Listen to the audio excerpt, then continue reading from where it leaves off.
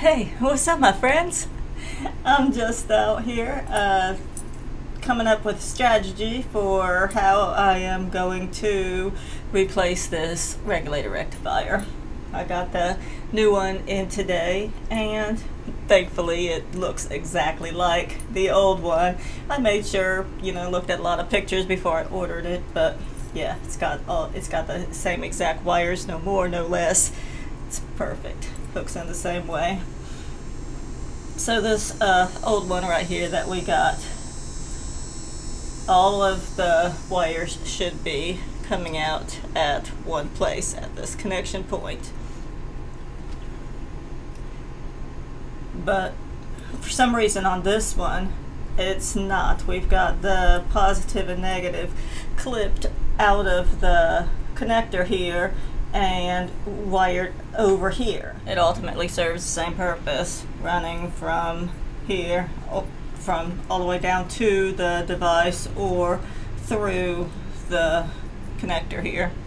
It's the same thing. I'm not sure the exact reason why the previous owner wired it this way. My only guess would be that this connector is old. These wires were afraid it was too close to the connector here for them to work on it, so they just ran the wires from a ground up here and a positive over here. That's probably, hopefully that's what it is. Hopefully I don't get this all attached to the new one and it not work. That's my biggest fear. But since it looks pretty straightforward, I don't think that'll be the case. Talking, planning is good, but work is what needs to be done now. So let me get to it.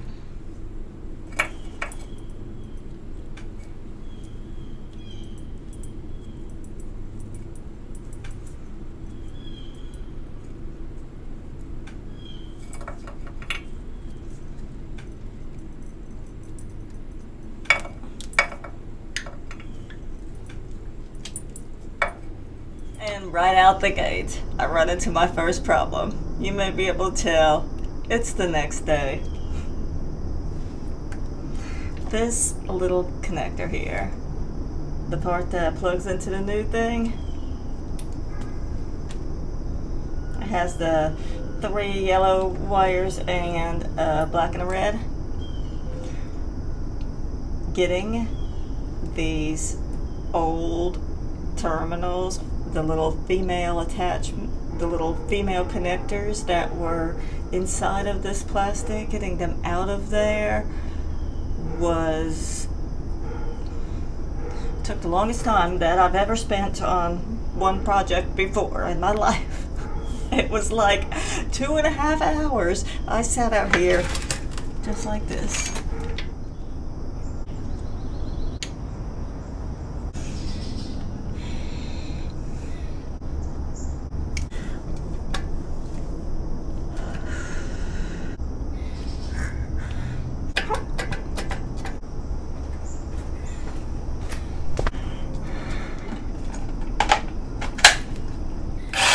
Yep, that's how it happened, just like that.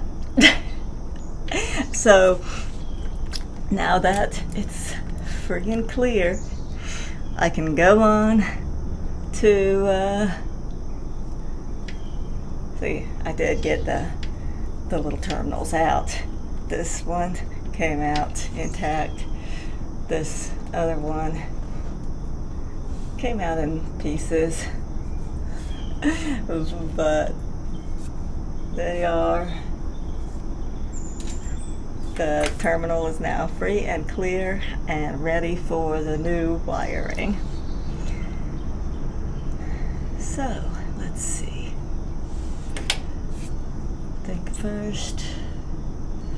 Okay, I got my red and I got my black here, so we will just get a couple of female connectors, attach these, solder them really well so they don't accidentally slip out, and attach them. Attach them where they go.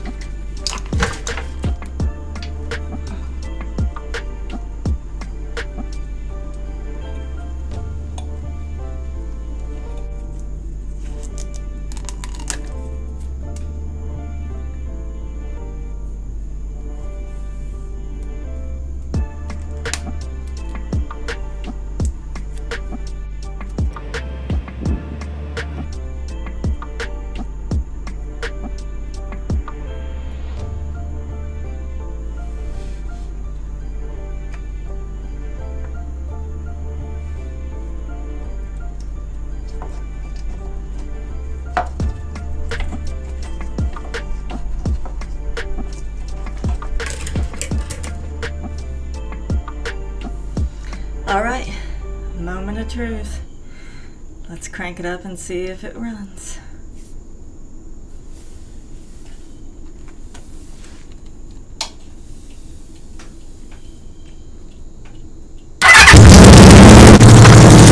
It's running. Not just cutting off when the battery runs down, so far, I think we did it.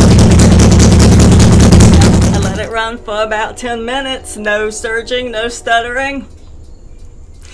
Good, good. That works. I still have a problem with the fuel. It's on off. The petcock is on off, and it ran all that time with it on off, and fuel is leaking out the overflows of the float ball. So that petcock either was faulty from the factory, or I mean, I bought it new and all settings work the same. I think something's wrong with it, but I already took it apart once, but I'll take it off, take it apart again and look at it. Maybe there's just the gasket around the tank or something like that is not sealing correctly. Hopefully it's a simple problem. And also the oil is leaking out the bottom around the gasket, and I do have one ordered. It should be here just any day now, and once I get those two replaced, plus the little cutoff switch that I was working on, I think that's about it, unless another problem occurs, but we won't think about that. I will be positive. Thanks for watching. You all have a wonderful day and take care. Bye-bye.